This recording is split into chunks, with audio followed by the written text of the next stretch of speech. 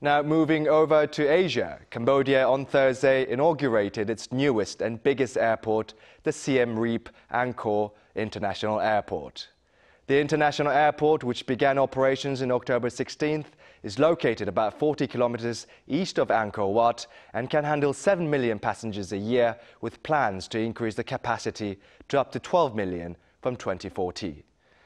The $1.1 billion Chinese financed airport, which replaces the old airport in the region, aims to increase access to the country's main tourist attraction, the Angkor Wat temple complex in Siem Reap. Cambodian Prime Minister Hun Manet, as well as the Chinese ambassador to Cambodia and the governor of China's Yunnan province, were at the Thursday ceremony.